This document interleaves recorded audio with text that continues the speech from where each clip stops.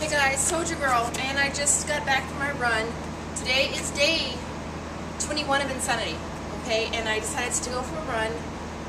The weather is really overcast, really cloudy, and it's a little windy as well, so this run was a big challenge for me because I felt like I was running against the wind. And so, definitely more tiring than my usual runs. Nonetheless, it was awesome. My calories burned were 459. I don't know if you guys can read that, but 459 calories, which is pretty good. Did 5 miles. What can I say? It went well. It went really well. And it's crazy because this is like the last day of week 3, and I am starting week 4 tomorrow, and that is absolutely awesome. I'm not quite sure if I'm going to do a recovery week yet. I'm thinking maybe something more like maybe do P90X during that week.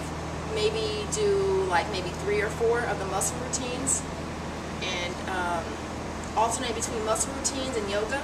Someone said there was something like yoga in Insanity. I haven't did it yet. I'm thinking it's the workout that we do during recovery week, and then just push hard month 2.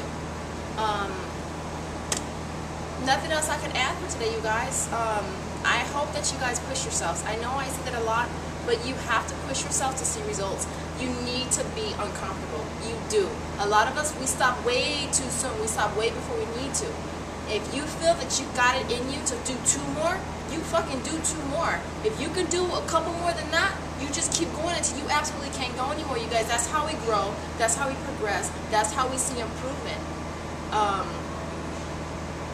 You start, if you say in your head, I'm going to do 10, and you stop at 10, when you could have done 15, then you're cutting yourself short, you guys. Don't cut yourself short. Be all that you can be the best that you can be, and you're definitely going to get there. You're definitely going to get there. And when you do, it's going to be awesome. It really is. So I'm going to leave it there, and I'll see you guys tomorrow after day 22. Later, guys.